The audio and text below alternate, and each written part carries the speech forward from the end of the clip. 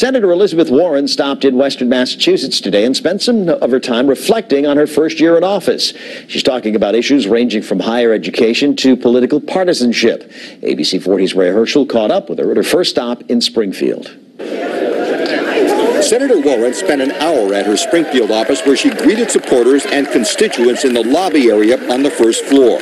She reflected on her first year in the U.S. Senate, frustrated that issues like an immigration bill and ending discrimination for sexual orientation in hiring met so much opposition from the other side. These are powerful, important issues, and the Republicans are out there saying no, no, no. Senator Warren says her top three priorities are making higher education more accessible and affordable, making Social Security safe and secure, and increasing funding for medical and scientific research. We must invest in medical research. We do it for economic reasons. Every dollar of tax money put into the NIH yields $2.23 in immediate business activity. That's jobs. She's also working to help those who live in floodplain areas who have seen insurance premiums skyrocket. This is terrible. So I've got a bill that I've co-sponsored that we're going to get a vote on next week that's going to suspend the new flood maps from going into effect. As for casinos in Massachusetts, including one here in Western Mass,